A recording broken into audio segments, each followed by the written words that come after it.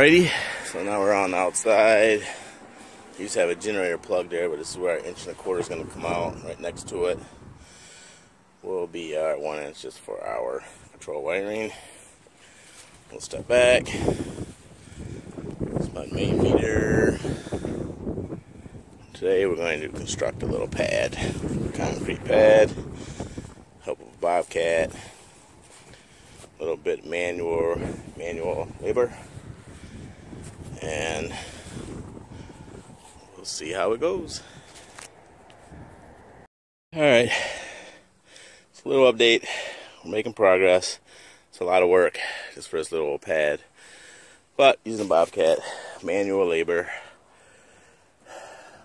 2 bags left. Just a little area left. So we're making progress. I'm not recording the whole thing just because it's boring. But anyways. Alright, we'll update you in a little bit here. Alright, voila. And there's our pad. So 3x5 end up being about 12 bags, so 10 bags. 60 pound, 4 bags of pea stone on the bottom. And there's our 3x5, and just doing a little bit of cleanup. And we'll let that cure, and we'll probably run some electrical today. It's like 50 degrees here in Michigan. Beautiful day today. Let that cure. We'll probably outline it, just keep it on crack on the side, make it nice and sharp, and do some electrical. It's Saturday, March 7th. Beautiful outside, sun shining, and I'm going to try to get this Generac mounted. So cement pad is finally starting to cure after like a week, but they give you a nice template. So got the hose marked. It says use some 3/8 cement lags, but I didn't get long enough, so apparently they need to be about that long. So I'm gonna probably a good 6 inches. I'm gonna go to the hardware store and go get some. But we'll do that, and we'll come back. Oh, it's a nice oil cooler. I didn't even know it had an oil cooler on it. Little baby cutie. Put all the stuff I got. I got a heater to put around this, and somehow the battery, oh, maybe I gotta take this whole side off. They don't really give you good instructions on that, but I bet I do. I bet I gotta take this whole side off to get some other parts. Yeah, probably do. Just gotta figure this out. I'll try to read the instructions, but there's really not much going on there. They don't tell you a whole lot. But alright, I'll just, I'm not going to record the whole thing, but I'll do some updates and put this all together. Thanks. Alright, so didn't really show it, but finish up the conduit, PVC, dug a little trench, put it over there. All you needed was a 3/4 inch and a 1.25 inch, or sometimes they run them both together, but I just want it separate. Alright, took the 4 corners off, and it seems like 450 pounds. I'm going to see if I can move it over there. Myself, I'm not sure if I can or not, but I'm going to try.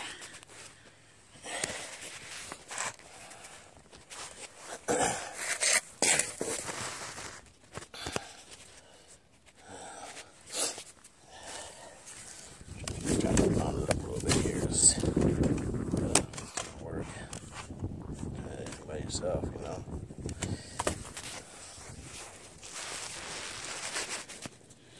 Let's see if that works.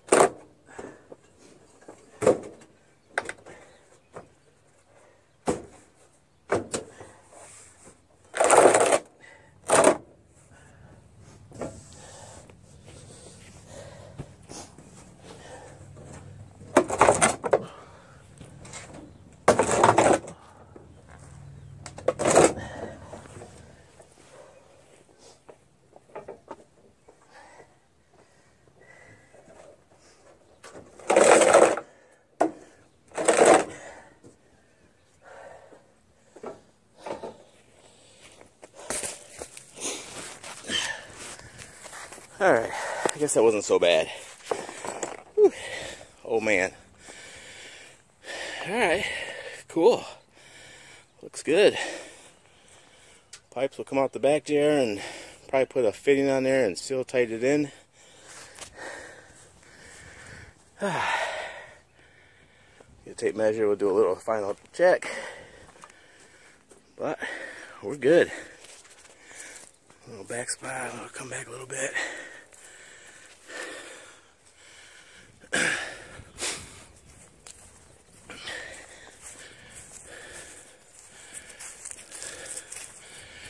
Alright. Haha! I like it.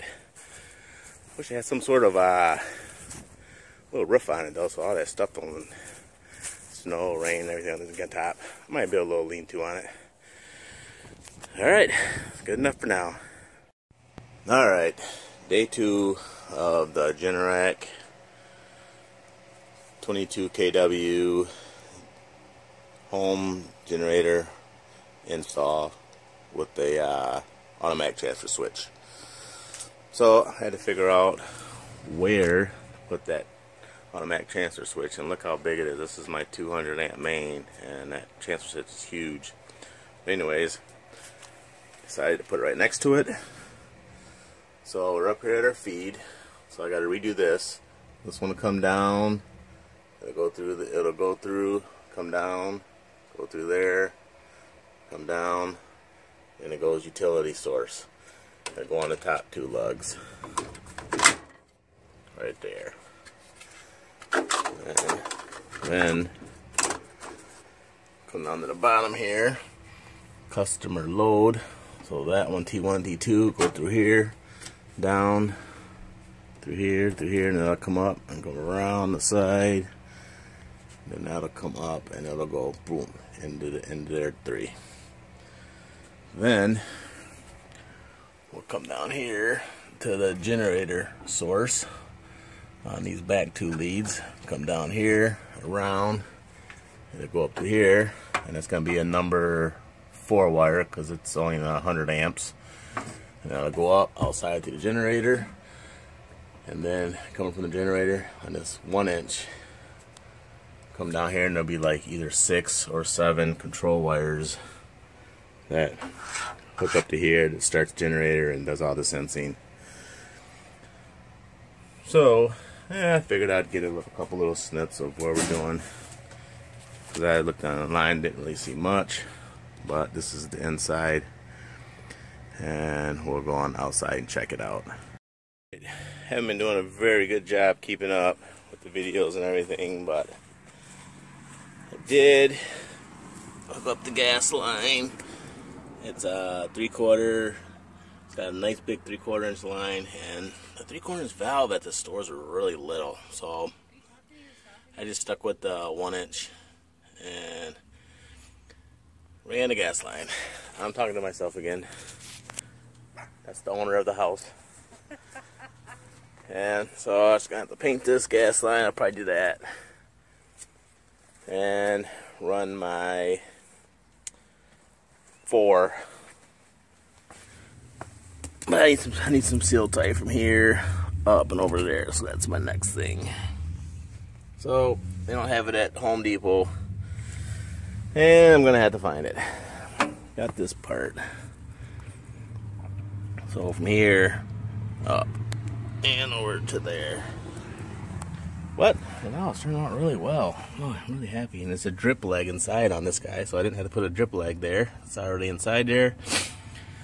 And nice big 1-inch gas valve. There should be plenty of fuel. I mean, the regular, the main gas meter's right there.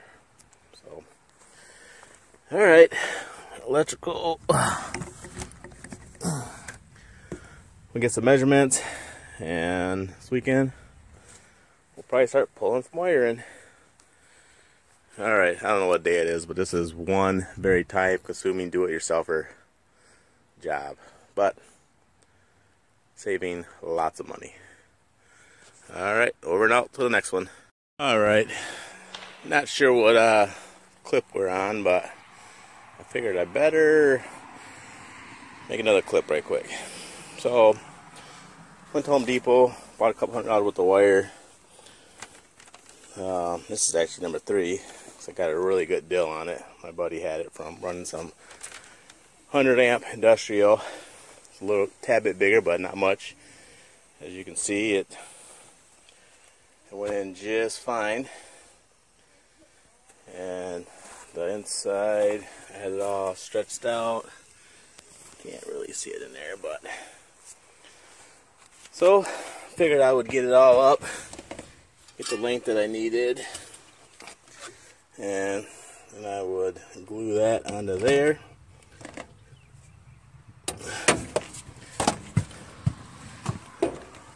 Get it ran through here. Get it up to that top one right there. So obviously it's a little bit long, but we'll do a little bit of cut and modification to it.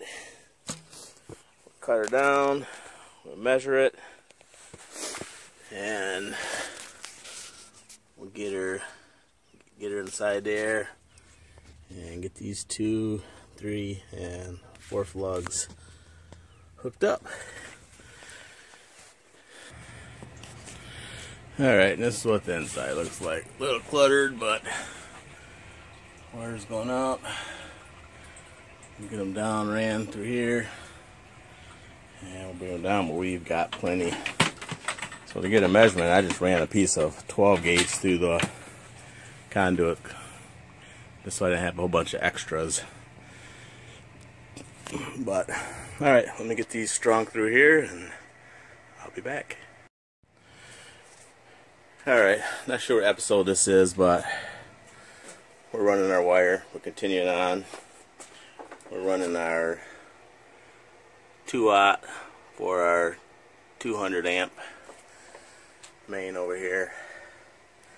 It was quite a little challenging, a little fun.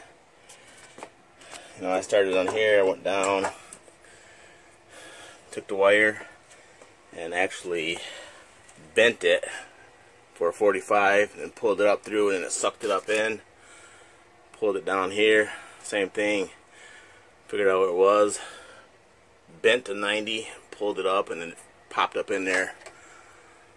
Took this little bushing, one of my buddies told me, and stuck that up in there, right there, so that it gave a little spacer so it didn't scrape up the sheeting too bad.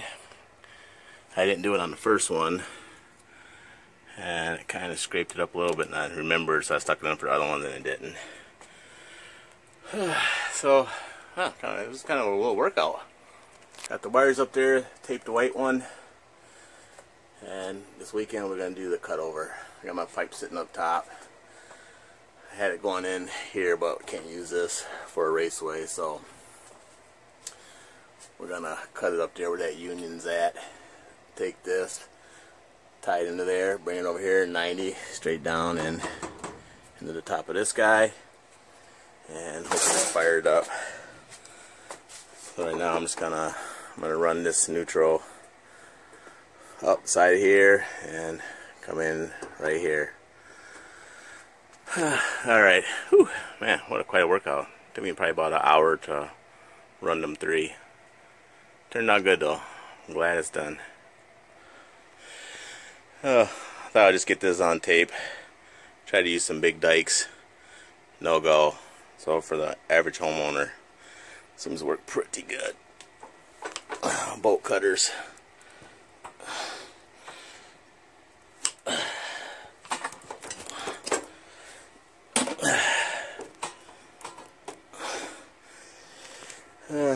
Cut right through it.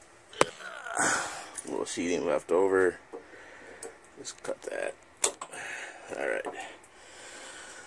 Alright, I'll route that. Code says you have to put some white tape around it, so I'll put some white tape around the end of that and get her all routed up in there good, and we're making progress.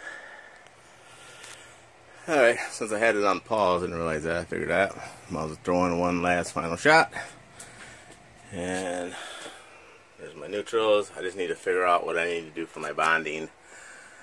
I know I have to put in, I gotta separate the grounds and the neutrals.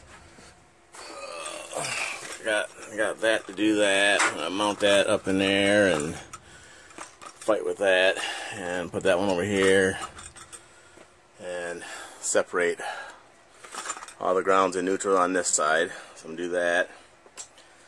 I don't know if I need to run a ground over to this one. I bet I probably do. So I'll probably have to go find that and get that over to there. But it's just coming along. I got my electrician buddy coming over tomorrow to help me out. But there it is, home install. She's coming along pretty good. Tomorrow we should be doing a startup. Alright, just a little update. So there's a lot of behind the scenes stuff that you don't really know about that you have to do. So this was our main panel, and it was all bonded. And when you put the generator in, this becomes your main panel. And this is where the bond is, which is up here. Which means you have to separate everything over here. So went to Home Depot, bought these little ground strips. And no, probably no PPE on, but I got that ground strip, put it in. Got that ground strip, put it in. And then I had to take all the grounds from the neutrals and put them on the ground bar on both sides. So I still got my pole barn ground to move, and my bonding ground, which is going down to my water pipe, copper, and I got a bar. I got the line coming in for my 8-foot bars that are going to the ground. I got 2 of them out there, up top there, right there. So I might have to move that too. But that was quite a lot of work to make it look good, so that it wasn't all messy and wrapped all around the white and the black wires. So it took about an hour and a half, but that looks good. These are my feeds. Once we have a power outage, or once I decide to pop that meter, put that little section in up there, get that meter in, come down on top of there, and it'll be done. Well, we're making progress.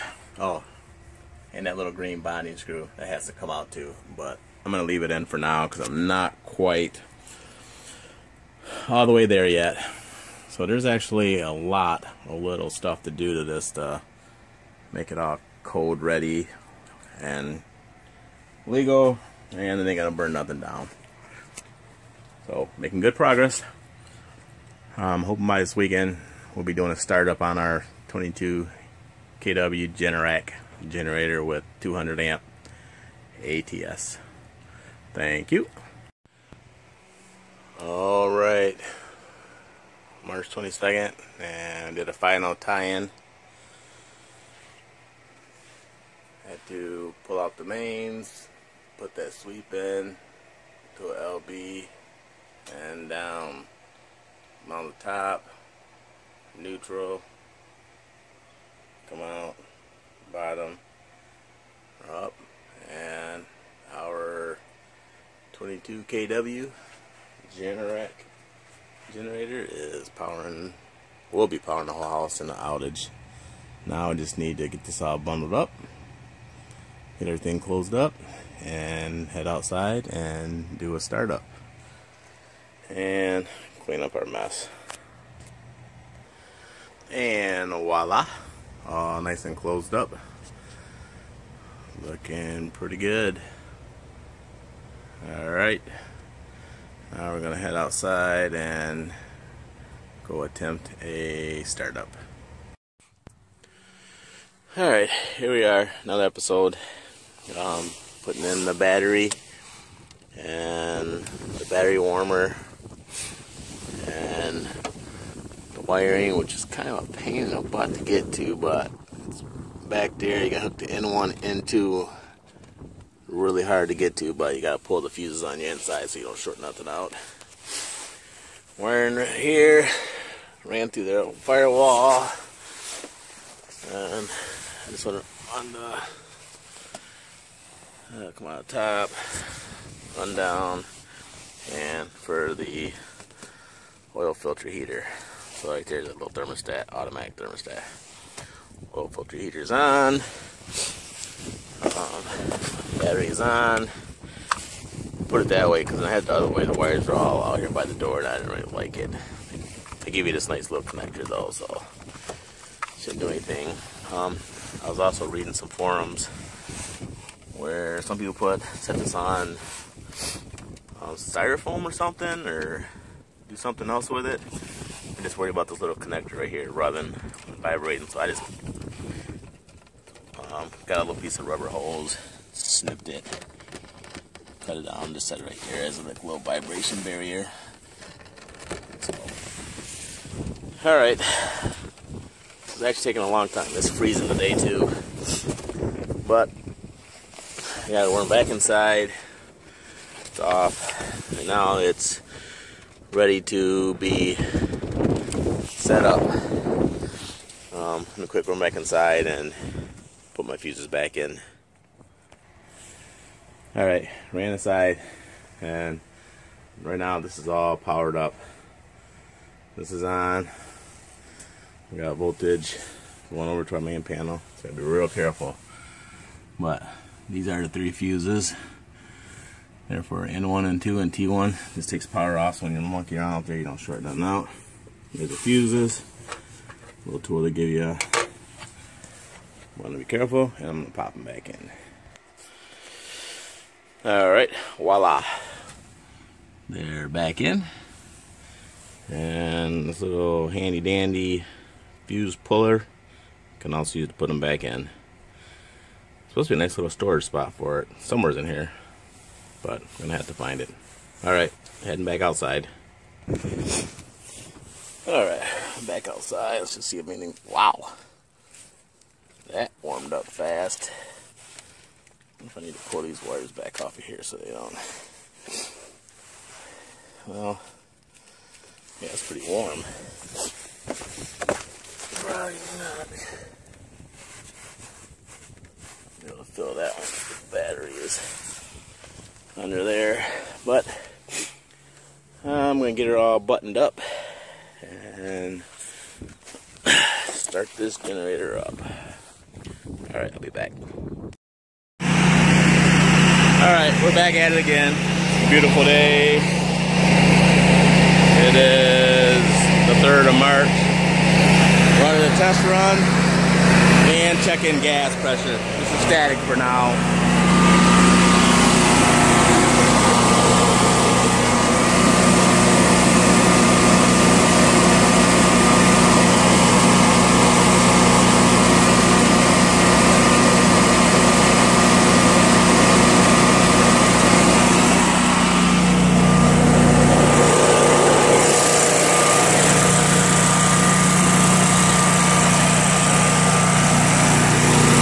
So not too bad. Supposed to be 5 to 7 inches of water column, and it's almost 7. But there's no load on it, so we'll check it again once we need to. But right now, we're good.